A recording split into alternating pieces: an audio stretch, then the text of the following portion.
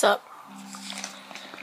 So today I went out to Michael's and Barnes & Noble to use up my gift cards that I got from my friends, like from past birthdays, and I'm gonna show you what I got. We'll start with Michael's. First, I got canvases.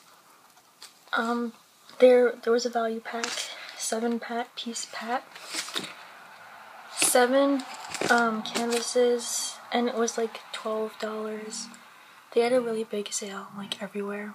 Everything was on sale. So I got these. These are 11 by 14 inches, and yeah, they're 7. And they have the wood thing, the fancy stuff. This is just for home, for whatever.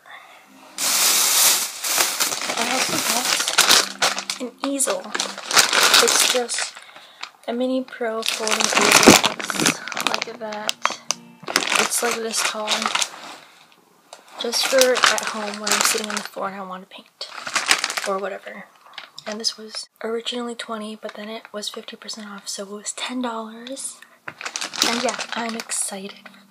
A clock journal looks like that. And it's just lined. Because I already have a journal. Here, I'll show you. This journal is from Michael's that I got for my 13th birthday. And it's just a gold world atlas that it's kind of like just write, whatever. And I want to get another one. I'm probably gonna use this for like a dream journal.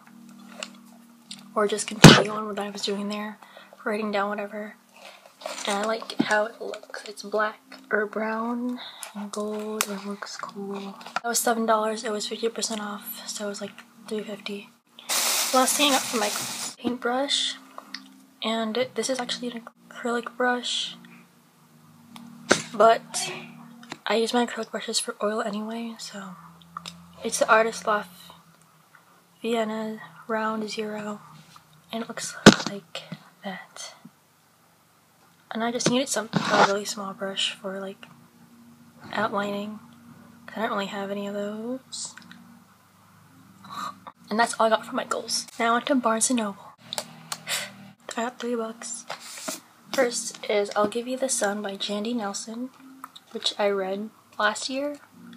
And I liked it a lot, so I got it. It took me forever to find this. Like, I went around the store like 3 times. It was just because it's so unorganized there. But I found it on display and I just got it, and it looks like that. Like, yeah. I'm excited that I have this. And this was $10.99. And I got 2 Harry Potter books. Right now, I own the 1st, the 5th, and the 7th. I would prefer to get the 3rd and the 4th, but they didn't have like the normal ones. They were just like the new designs, or like the really small paperback. I got Harry Potter and the Chamber of Secrets hardcover, just the normal Harry Potter book, old one. I got Harry Potter and the Half-Blood Prince to add to our collection. And yeah, these are like so expensive. These are $30. Like, but I got it anyway, just because I had a lot of money, gift cards from Barnes & Noble, so and yeah, that was my day.